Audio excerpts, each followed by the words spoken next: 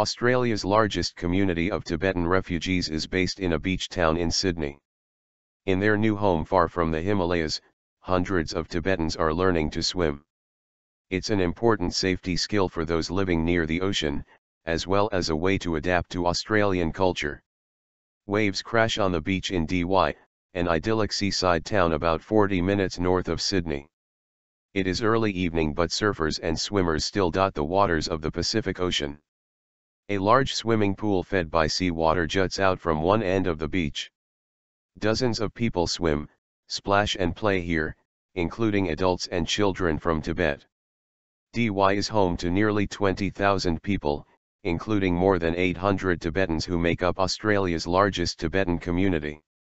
Tibetan refugees are settling into their new home with help from English and vocational classes funded by the Australian government. Far from the snow-capped mountains of their homeland, they are also learning to swim.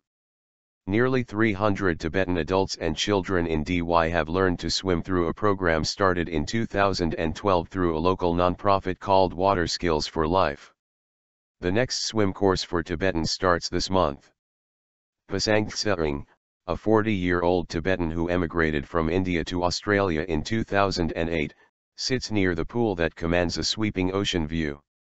There are no lifeguards at this public pool.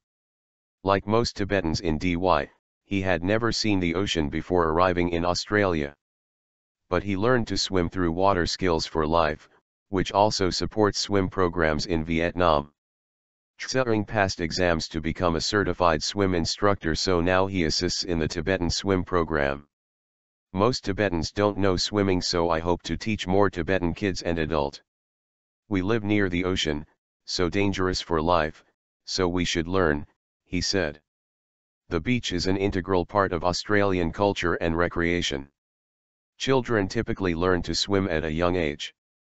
But to non-swimmers and those unfamiliar with risks such as rip currents and sharks, the powerful ocean can be life-threatening. In 2013-14, 266 people drowned in Australia.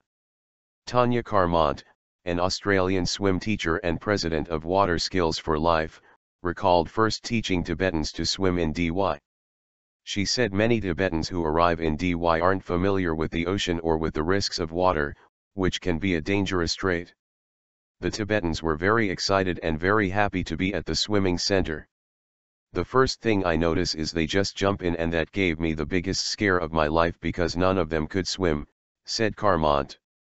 Tibetans in general are not afraid of the water. They love being near the ocean. They love going in the water, but they really don't know how to swim and they get themselves into trouble down there.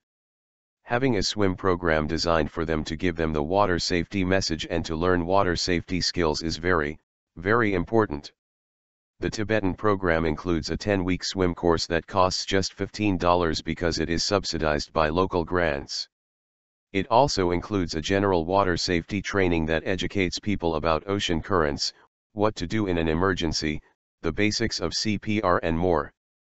A booklet on water safety illustrated with photos has been translated into Tibetan for people in the swim program as well as Tibetan students in local public schools.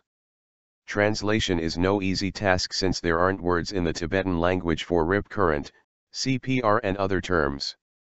Several years ago, Carmont noticed several Tibetan students in the regular swim classes she teaches at community pools in the area.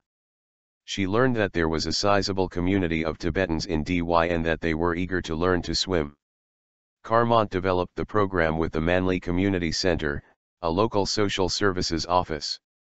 The Australian government each year accepts a certain number of Tibetan refugees living in exile in India, where the Dalai Lama fled in 1959 after China took over Tibet. In Australia today, there are about 1,200 Tibetans and their numbers are growing. Learning to swim is an important safety skill. It also helps Tibetans integrate into Australian culture. Furbukani Itsung, the president of the Tibetan community in the state of New South Wales, lives in Dwy. As a community leader, he helps Tibetans adjust to life in Australia. Tibet and Australia are two different countries. Tibet is dry land mountains, snowy mountains, there's no beach and ocean. We have only rivers and lakes. So when you come to Australia, all the boundaries are beaches.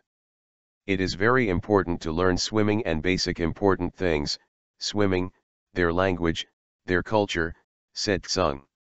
Karmon said Tibetan refugees learning to swim shows they've really embraced the Australian way. Their enthusiasm reflects openness to adapting to their new home in Australia, and they're jumping in feet first.